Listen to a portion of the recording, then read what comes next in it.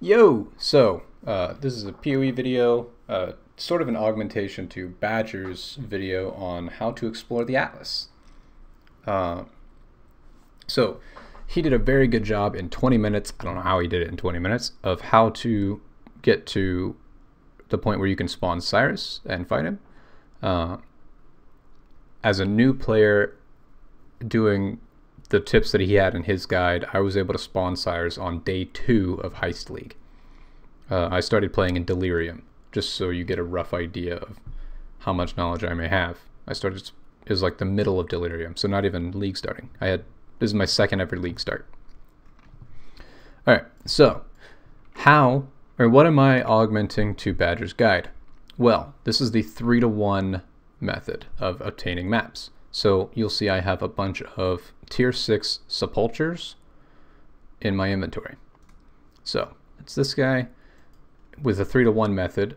What it does is I turn in 3 of these to a vendor, okay, sell them all 3, and the vendor will give me back a tier or a map of the same region, so still be Lex Proxima, that'll be 1 tier higher. So this is tier 6, right? So if I type in tier 7, it'll give me one of these 5 maps. It can't give unique maps like Vaults of Edsiri or Vinctar Square, just so you guys are aware of that. That rhymed. But it'll give me one of Arsenal, Courtyard, Ramparts, Plateau, and Vol Pyramid. The reason I have more than 3, if it's a 3-to-1 recipe, why do I need more than 3? Because this will increase your odds. Not because I have 2 3-to-1s, right? Because these both give me Courtyard. But there's another way to do it. So the 3-to-1 method is tied to the item ID of each map.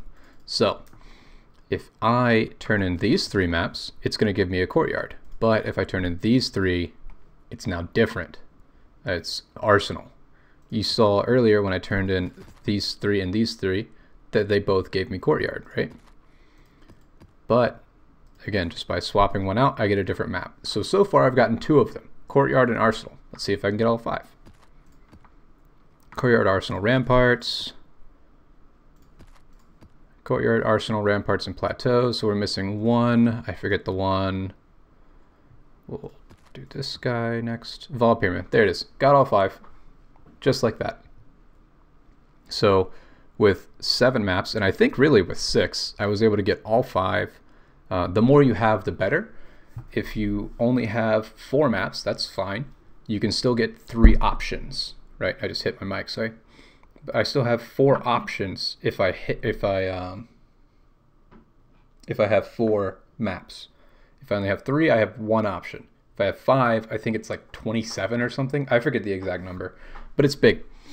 With 7, there's a lot of variables or variants that I can have, but I was already able to get all 5 of these. So that is the one thing I think Badger missed. For the rest of the Atlas exploration, definitely watch his guide. It will be linked in the description. Check it out. It's like 20 minutes long. It's very, very in-depth, very good. Yeah, go watch it. Thanks, bye.